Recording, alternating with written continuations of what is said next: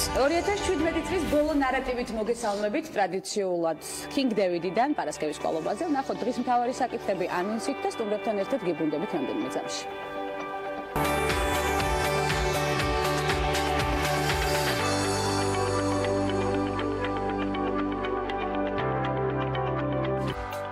განსხვავებული ლოკაცია და წინა საახალწლო განწყობა ქალების ნარატივთან ერთად. როგორ ხდება მზიურის პარკი ახალ წელს? რა ღონისძიებებს, აქტივობებსა და სიახლეებს აანონსებს წინა საახალწლოდ და როგორია განწყობა ყველაზე მზიან პარკში ნარატივით პარასკევს. იუმორი, პლასტიკა, მუსიკალობა და მრავალწლიანი გამოცდილება. მსახიობი ნანული სარაჯიშვილი სტუმრად პარასკევის გადაცემაში. ბიზნეს ლიდერთა ფედერაცია ქალები მომავლისთვის ახალი გეგმები და ახალი მმართველი ბორდი. ნინა კობახიძე, ბიზნეს ლიდერთა ფედერაცია ქალები მომავლისთვის თავმჯდომარე და თიკა რუხაძე, ბიზნეს ლიდერთა ფედერაცია ქალები მომავლისთვის მმართველი ბორდის წევრი. ეს ქალების ნარატივია. გვანცალ აღიძესთან ერთად.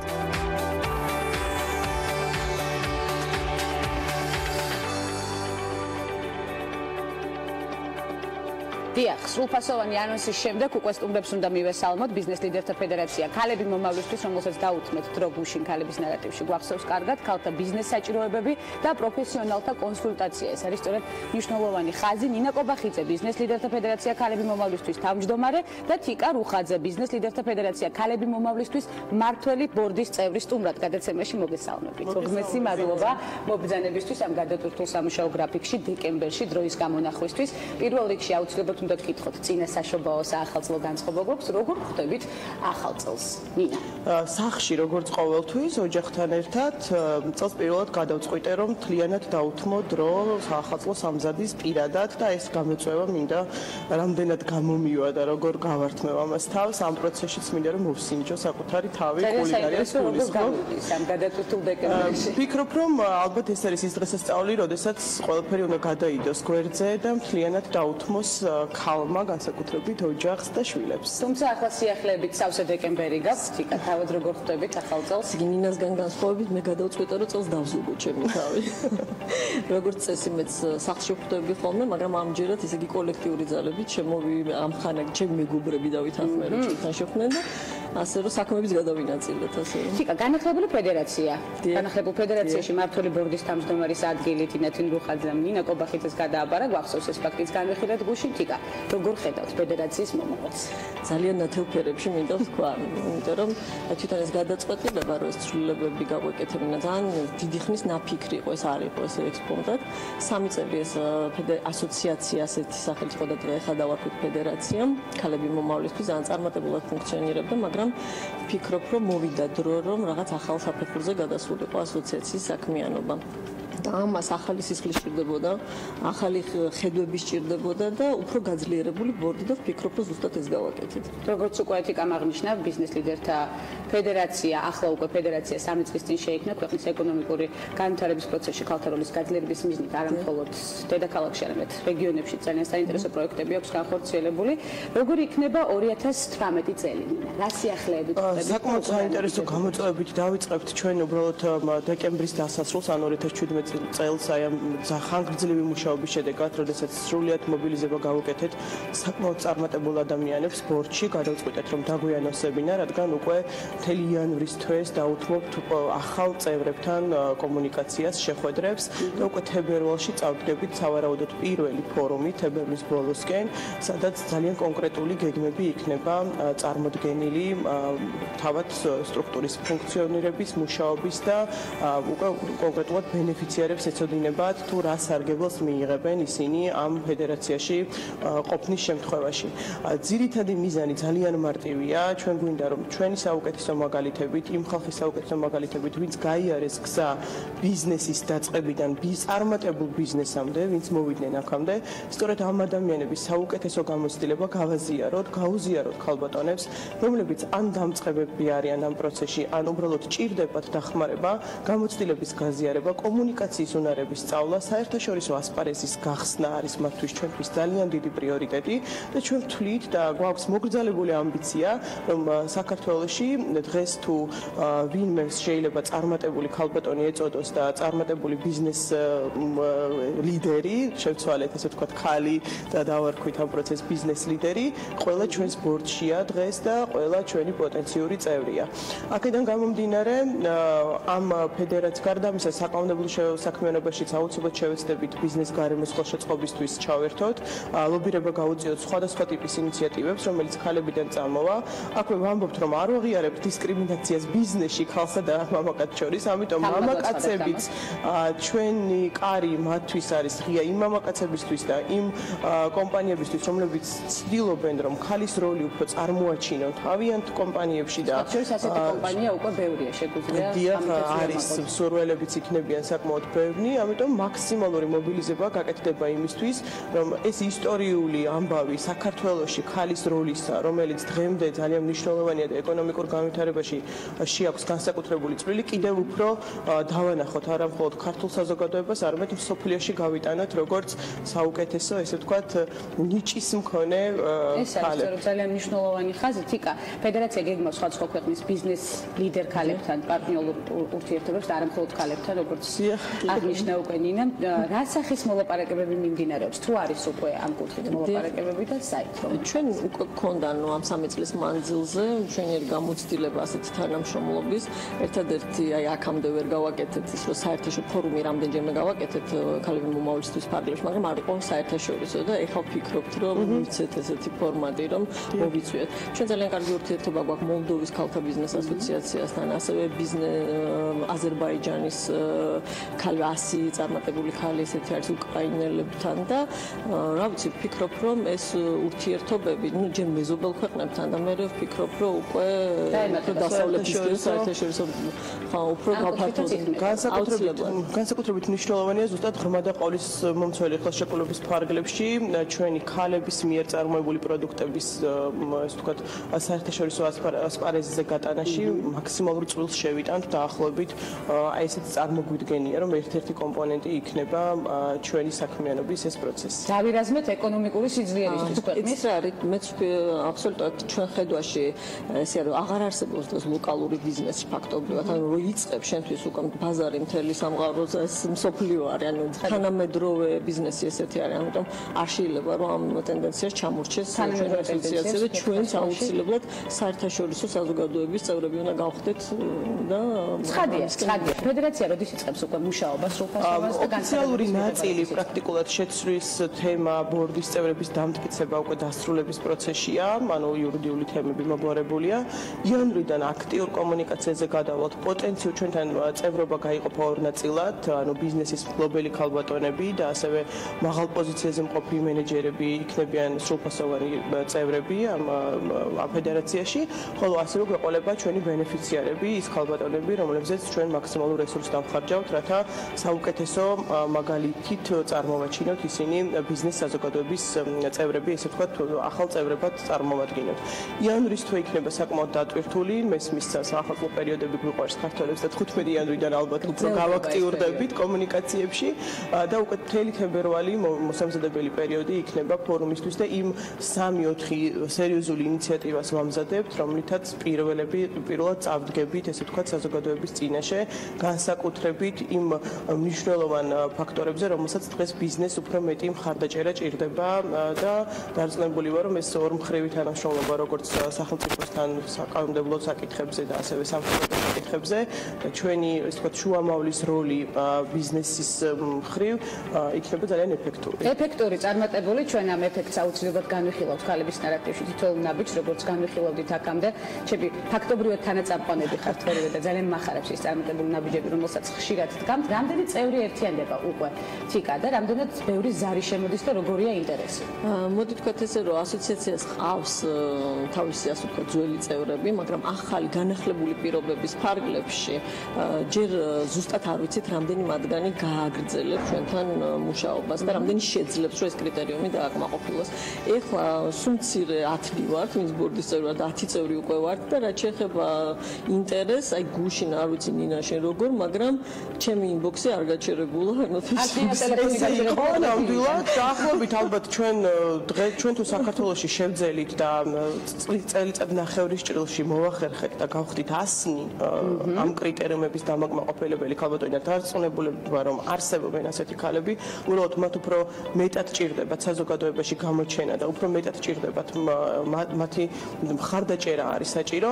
დარწმუნებული ვარ რომ 2018 წლის ბოლოს ჩვენ ვიქნებით 100 და ჩვენ სიტყვას ვიტყვით ქვეყნის ეკონომიკური განვითარების ასპექტში. ჩვენ ვიქნებით ბევრი, ქვეყნის ეკონომიკა სულ უფრო და უფრო უკეთესობისკენ მიდის, მე ამას ვგრძნობ. ძალიან დიდი მადლობა იმ ინიციატივისთვის, იმ განახლებისთვის, ახალი სისხლისთვის, რომელიც მნიშვნელოვანი გახდა ფედერაციისთვის და აუცილებლად გახდება მნიშვნელოვანი თითოეული ჩვენთაგანისთვის. დიდი მადლობა იმ სამწლიანი შედეგისთვის, რომელიც დადო უკვე ახლანდელმა ფედერაციამ. ძალიან დიდი მადლობა მობრძანებისთვის და საინტერესო დიალოგისთვის. არაერთხელ გიხილავთ კვლავ ქალების ნარატივში. მადლობა თქვენ. ხვდებით ერთმანეთს აუცილებლად იმ არაჩვეულებრივი განწყობით, საშობაო განწყობით, რომელიც ახლა მოხდება ქალების ნარატივში. დრო გამოვნახეთ პრინციპში სამზარეულოსთვისაც, მიუხედავად იმისა, რომ დეკემბრის თვე ძალიან გადატვირთულია და ასეთი არაჩვეულებრივი წარმატებული და საქმიანი ქალები მაინც იცლიან ამ მიმართულებისთვის, იმიტომ რომ ქალი უნდა იყოს ყველა მიმართულებით წარმატებული. ამას ჩვენ ცხადია შევძლებთ. თიკა რუხაძე და ნინა კობახიძე სტუმრობდნენ ქალებს, რა თქმა უნდა, ქალების ნარატივში და ძალიან საინტერესო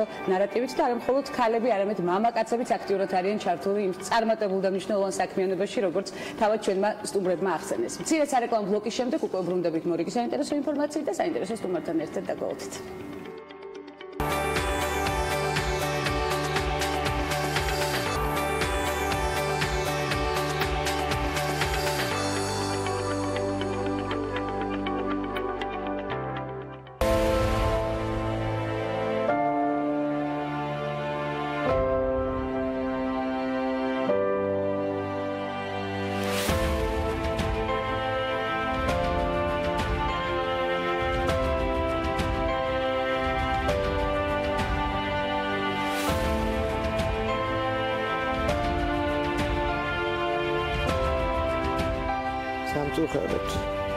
გრძელდება 2017 წლის ბოლო ნარატივი, არაჩვეულებრივ სტუმარს ველით სულ ცოტა ხანში, მანამდე კი საინტერესოა როგორ ხვდება მზიურის პარკი ახალ წელს, რა ღონისძიებებს, აქტივობებს და სიახლეებს აანონსებს წინა საახალწლოდ. მარიამ ადამია უკვე იქ იმყოფება და ძალიან საინტერესო სტუმართან ერთად გვერდება მზიურის პარკიდან. ყველაზე მზიანი პარკიდან მოგვესალმება მარიამ, გისმენთ?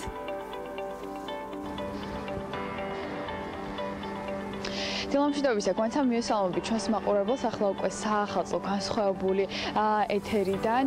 ჩვენ ამ წუთებში ვიმყოფებით მზიურის პარკში, სადაც უკვე საახალწლო სამზადისი მიმდინარეობს დილიდან. განსხვავებულ საღამოებს პირდები ამოსულ სტუმრებს, მოსპინძლებიან ცხელი გნინტვაინებითა და ტკბილეულებით და აქ უკვე იგრძნობა წინა საახალწლო განწყობა და აქ თითოეულ დღეს დაგეგმილია სხვადასხვა წყვეულებები და საახალწლო ბაზრობა. უფრო დეტალურად ღონისძიებები არის ჩანიშნული მზიურის პარკში, ამაზე თავად ახალი მზიურის პროექტის იდეის ავტორი ანა გოგუაძე გვესაუბრება. დილამშვიდობისა, განსხვავებულად მიყვარს თქვენი სტუმრობა ჩვენს გადაცემებში. უფრო დეტალურად რომ გითხრათ, რას უნდა ელოდოს მოსული სტუმარი მზიურის პარკში და რა დაგხვდება? მოგესალმებით, დილამშვიდობისა. ჩვენ უკვე დიდი ხანია გავიწყეთ საახალწლო ასე ჟრიამული მზიურში და ჩვენი თვითონ კაფის კონცეფციიდან წელს ასე გადავწყვიტეთ რომ ეს ადგილი დაგვეთმოიმ ადამიანებისთვის, ვისაც უნდა რომ სხვადასხვა ტიპის გამოფენა გაყიდვები გააკეთოთ, ოღონდ ასეთი ტიპის ღონისძიებები მართალი ქალაქში მრავლად იმართება, თუმცა ჩვენთან თითოეული ასეთი ღონისძიების დანიშნული არის საქველმოქმედო ან რაიმე თემის მხარდასაჭერი. უკვე განვახილოთ ძალიან რამდენიმე ასეთი ტიპის ღონისძიება, თუმცა გვაქვს კიდევ სამომავლო გეგმები. ხვალ გაიმართება ქალების საქართველოდან პროექტის ესეთი წინასაშობაო ღონისძიება, ვინც ასე ვთქვათ არის მხარდამჭერი ამ პლატფორმის. დღეს გვექნება საქველმოქმედო ღონისძიება, რომელსაც სტუდენტები უკეთებენ ორგანიზებას.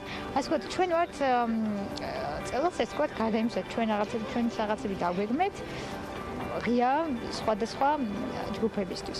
ძალიან დიდი მადლობა. მე მაყურებელს შევახსენებ, რომ წელს ახალი წელი სამ ლოკაციაზე იმართება თბილისის მასშტაბით. ეს არის ძველი თბილისი, გლდანი და ვარკეთილის რაიონები. ასევე აქვე მაყურებელს ვეტყვი, რომ როგორც მერიის წარმომადგენლები ამბობენ, წელს ახალი წელი არა მხოლოდ განსხვავებულ ფორმატში იმართება, არამედ მხოლოდ ყველაზე სახალხო დღესასწაულად გადაიქცევა, ასე რომ არჩევანი თქვენზეა. თქვენი სურვილის მიხედვით შეგიძლიათ აირჩიოთ ლოკაცია თუ სად შეხვდებით ახალ წელს. ძალიან დიდი მადლობა მარიამ საინტერესო ჩართვისთვის, არაჩვეულებრივი სადღესასწაულო განწყობისთვის, რა თქმა უნდა, რომელიც სუფევს ბზიურში. ახლა უკვე სადღესასწაულო განწყობით უნდა გადმოვინაცვლოთ კინგ-დევიდში, არაჩვეულებრივ სტუმარს ვხვდებით, რა თქმა უნდა, პარასკევის ნარატივის არეალში. დაამთავრა საქართველოს შუთა რასტაველის სახელობის თეატრალური ინსტიტუტის სამსახიობო ფაკულტეტი. ნელ-ნელა ვიტყვი და შევაპარებ ამ ინფორმაციას მაყურებელს. 1971 წლიდან მუშაობს შოთა რუსთაველის სახელობის სახელმწიფო აკადემიურ თეატრში. მის მიერ შექმნილი სახეები თეატრსა თუ კინოში გამოირჩევა იუმორით, პლასტიკით, ასევე რა თქმა უნდა მუსიკალობით. ახლა მიხვდებით ვიზია საუბარი, კინოში შესრულებული როლები, მანანა, ფერისუფლის მელოდიები, უჩინმაჩინის ქუდი, გარიგება და სხვა მრავალი, როგორც სცენაზე, ასევე კინოში. მრავალი საინტერესო როლი ნანული სარაჯიშვილის ნარატივს ველით პარასკევის ქალების ნარატივში. უღმესი მადლობა, ქალბატონ ნანული, მოგზაურობთ. დიდი მადლობა. ეს წლები რომ ჩამოარიკრიკე, იქ არ მინდოდა, კაცო, ესეთი ბებერია. თქვენ იმდენად პოპულარული და იმდენად მნიშვნელოვანი მსახიობი ხართ საქართველოსთვის და არა მხოლოდ საქართველოსთვის, რომ ყველა წელიც და რიცხვით ზეპირად ვიცით მაგრამ ეს არ არის სიახლე მაყურებლისთვის. თუმცა როგორ დაიწყო სწრაფვა სამსახიობო კარიერისკენ? ეს არის საინტერესო პირველი ნაბიჯები იმისთვის, რომ პორტფელი შევქმნათ ქალების ნარატივში. პირველად ხართ ჩვენთან სტუმრად და იმედია ეს თანამშრომლობა და მეგობრობა გაგრძელდება კიდევ მრავალი ხნის განმავლობაში. კეთილი იყოს ჩემი ფეხი, მოგილოცავთ რამდენ 2018 წელს ბედნიერები იყავით და წარმატებას გისურვებთ. დიდი მადლობა. ასევე ის თუ რა შეეხება მე როგორ დავიწყე, სრულიად შემთხვევით, იმიტომ რომ ჩემი ცხოვრება სულ რაღაცა შემთხვევითობით არის, რაღაც ასე დაიწყო და ასევე გრძელდება სხვათა შორის. ხო, აი დაგეგმილი არასდროს არაფერი არ არის, აი რაღაცა ესე უცბად ხდება ხოლმე. და ნუ მოვიდნენ სკოლაში ბავშვებს ირჩევდნენ ლამაზ ბავშვებს, რასაკვირველია იქ მე ვერ მოვხვდი ლამაზ ბავშვებს. წაიყვანეს ლამაზი ბავშვები და მე ერთ-ერთ ოჯახში იცით შეიძლება მოვყვე? რა თქმა უნდა. ხო, ერთ-ერთ ოჯახში ისე მოკლედ მოვყვები. ვიყავით საქეიფო დედაჩემა მთელი ოჯახი მოკლედ. ნუ ცოტა მუსიკალური ოჯახია სარაჯიშვილების, მე ვანო სარაჯიშვილის შვილიშვილი ვარ. ხო და ნუ მამა ძალიან ისეთი მუსიკალური კაცი იყო, ჩემი და ძალიან კარგად უკრავდა, სხვათა შორის ჩემი და ამასობაში გადაღებულია უკვე ფილმში სამუდარელი ჭაბუკი. აი დის როლს რო თამაშობს, გიტარის ხო ის ჩემი და ასე ვიყავით ერთ ოჯახში სტუმრად. ვით რაღაცა ოჯახურად მოვილხინეთ მოკლედ ასე ვთქვა, ჩემი და უკრავდა, მამა ჩემი და მე წეყვავდით, ღეროდით რაღაცა და ბატონი რეზო იყო ჩხეიძე ამ სუფრაზე.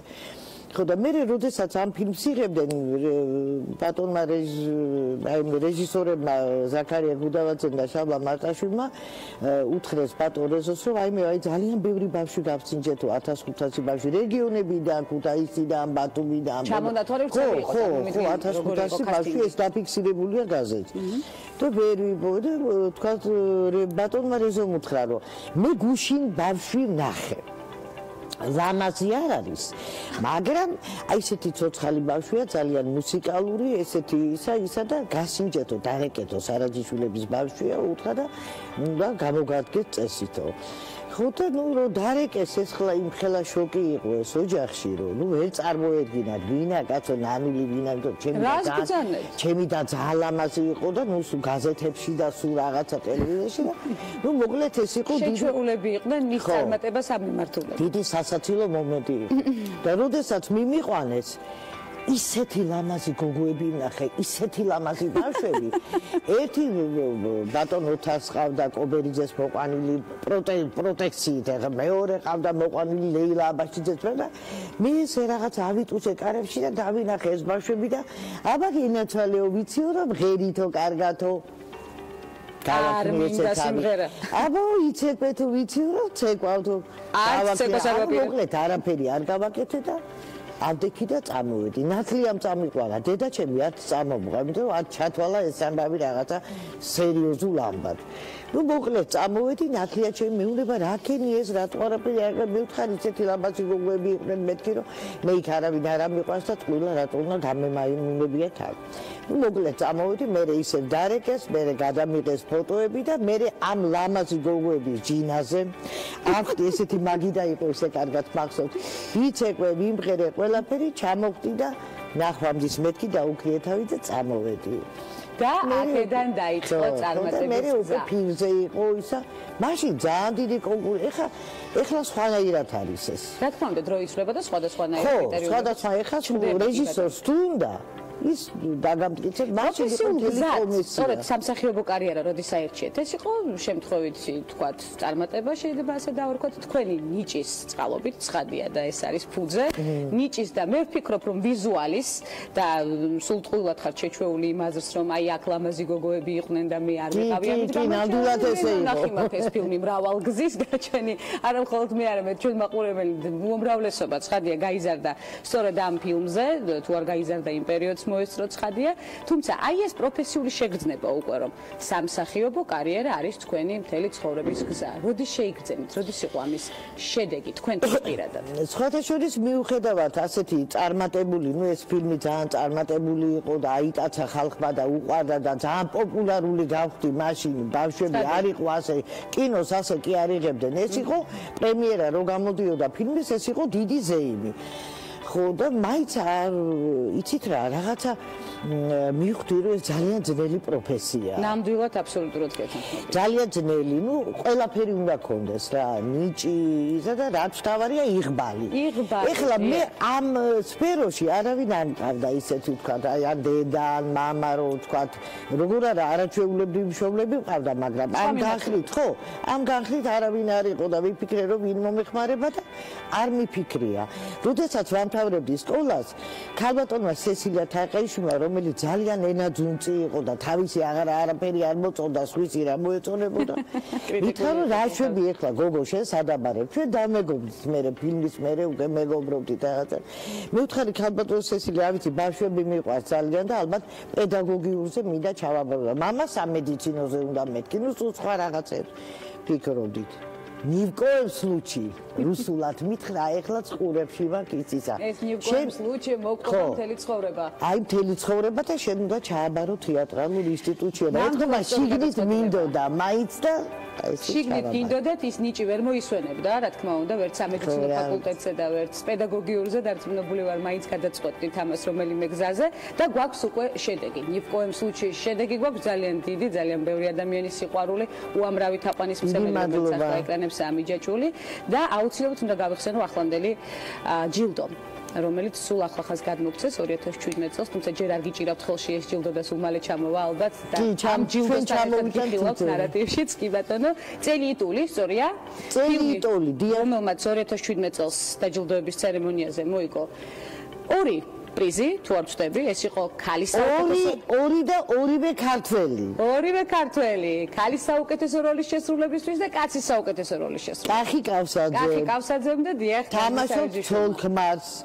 და ძალიან ისე კარგად მახსენდება არაჩვეულებრივი თვითონ სიტუაცია იყო ახალგაზრდა რეჟისორი იყო და იცით რაზეა აი ქართველების და უსების მეგობრობაზე აი მე საზღვარს რო ავლებენ და ესენი რომ მეგობრობენ და როგორ ჩვენთან როგორა ისეთია იცით მელოდრამაა რა რაც კომედიაა და რაც ტრაგედია და ძალიან დიდი იმით გადის თურმე რუსეთში მოსკოვში დიდი მოწონება დაიმსახურა ვიცი კარგად თუმცა საქართველოში არ გქონდა ამის შესახებ ინფორმაცია ნუ პრინციპში ტელეეკრანები არ უყიდია ჯერ ეს ყველაფერი ხო იცით არხებთან არის დაკავშირებული საქართველოს არ უყიდია მაგრამ უკვე ყველამ ნახა Facebook-ში მე ჯილდოსთან დაკავშირებით ეს არის ნამდვილად მნიშვნელოვანი და საამაყო ფაქტი რომ ძალიან მიხარია რაღა დაგიმალოთ მიხარია რა თქმა უნდა გაგვიხარდეს გამორჩეული ორი ქართველი ორი არაჩვეულებრივი მსახიობი რომელსაც მსოფლიო ისნობს და მსოფლიოს უყვარს მოდით ამაზე შევთანხმდეთ და არაჩვეულებრივი განწყობაც გვაქვს სწორედ დღეს იმიტომ რომ თქვენ ხართ ჩვენთან სტუმრად და ამ თემას ჩვენ აუცილებლად გავაგრძელებთ უკვე მორიგ ნარატივი პერიოდებში თუ რა თქმა უნდა კომფორტულად იქცენით ჩვენთან. კი ბატონო, დიდი სიამოვნებით ჩვენი სტუმარი.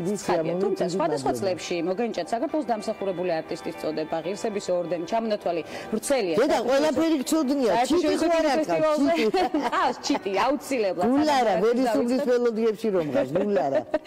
ოქროს არწივი, საერთაშორისო კინოფესტივალის აუცილებლად უნდა აღვნიშნოთ, რომელია ყველაზე ღირებული პერიოდი ამ გადმოსახედიდან თქვენი სამსახიობო კარიერის მანძილზე, რომელს გამოარჩევდით? იცით რა, ყველგან შრომა მაქვს ჩადებული, თქვენ იცით ეს ამბავი, თქვენ თვითონ შრომელი ადამიანი ხართ და ყველგან შრომა მაქვს ჩადებული, ყველაფერი მიყვარს. ზოგი კარგი გამოვა, ზოგი წარმატებული იქნება, ზოგი წარუმატებელი, როგორც ხდება ცხოვრებაში, მაგრამ ჩემთვის განსაკუთრებული ადგილი მაინც უკავია იმას, რომ მივიღე ოქროს არწივი. ეს ძალიან მნიშვნელოვანი ფესტივალი იყო საერთაშორისო. საზღვარგარეთი იყო ჩართული და ჩამოსულები იყვნენ იქიდან და რაღაცა და აი იმიტომ აღნიშნეს სწორედ ეს საერთაშორისო სიყვარული თქვენ. ხო, აი მე გეტყვით ეხლა რომ აი დედას ფიცა ვარ და აი დედის საფავს რომ მე არანაირი ის არც ილუზიაც არ მქონია ამისი რომ ეს შეიძლება მე მომენიჭოს იმიტომ რომ მითხრეს რომ დახურვაზე მოგძანდითო და ეს კი მითხრეს რომ ლამაზად ჩაიცვით.